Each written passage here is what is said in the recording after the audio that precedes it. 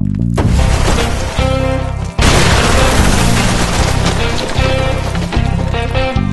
folks, we're here at the 2017 NCHA Lucas Oil Super Stakes. I'm with the winner of the Unlimited Amateur 5 and 6-year-old final, Jimmy Baros, who rode two-time duel and marked a 2:20. Congratulations to you, Jimmy. Thank you very much. How does it feel to win your first major title here? Past awesome. It's been a lot of fun. Of course, I can't give enough credit to my trainer, Grant Setnicka. He found this horse when he was a rein cow horse and was having problems with, he changed leads on himself and stuff, and he called me up because I told Grant, I said, man, I don't want any more amateur horses. I don't want any more non-pro horses. I want a really kick-ass open horse. So he called me, showed me this little video of him, and he said, I'll never forget it. He said, his horse is special. And so he brought him home. I went over there about 3-4 weeks later, saw him, bought him on the spot. He said, now, I know how impatient you are, so you got to be patient with him. And I was. And I know there's good trainers here, but there's nobody as good as Grant Setnicka in my book. He did miracles with this horse. I mean, he had the natural ability and stuff that you can't teach, but man, I'm home.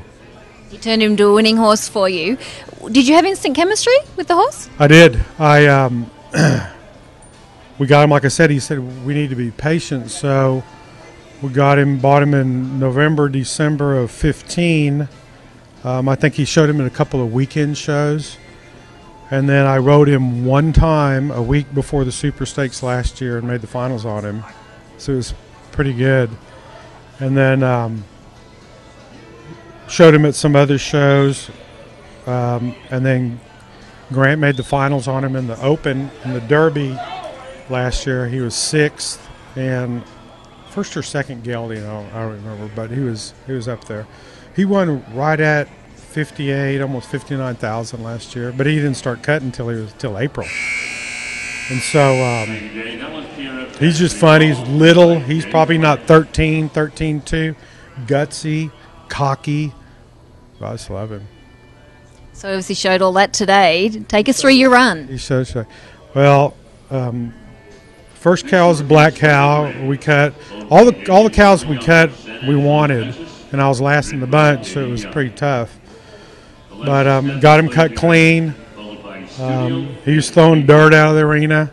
Got the second one cut clean, and the third one, we were looking at a white-jawed cow, and I saw it and bringing it up, and then Grant says, and the black one with the crap on the sides, good, and then this, and I don't think I was listening.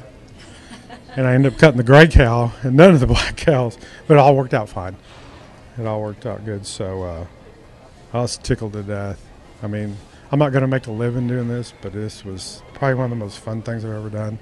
Well, speaking of that, you've won $23,000 today, almost doubling your lifetime earnings. So, I mean, you've got to be happy with that. I am happy. I'm very happy. And then I show, and I made the finals on him tomorrow in the 50 amateur. And my plan is to win it too. And Grant's going like, aren't you satisfied? I went, no. So what wise words did he give you when, as coaching, what sticks with you? Grant's good because, when Grant and I met, he understood at the beginning I'm very competitive.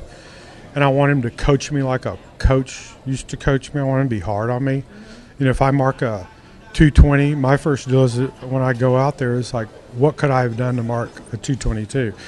Could I have done something to make it better? So then next time, I know. He just told me, he said, go in there, cut like you've been cutting. I've been cutting good, luckily, and just be smooth. And you got it done. Good luck with the next final. Thank you. Thank you for joining us. Appreciate it. Thank you.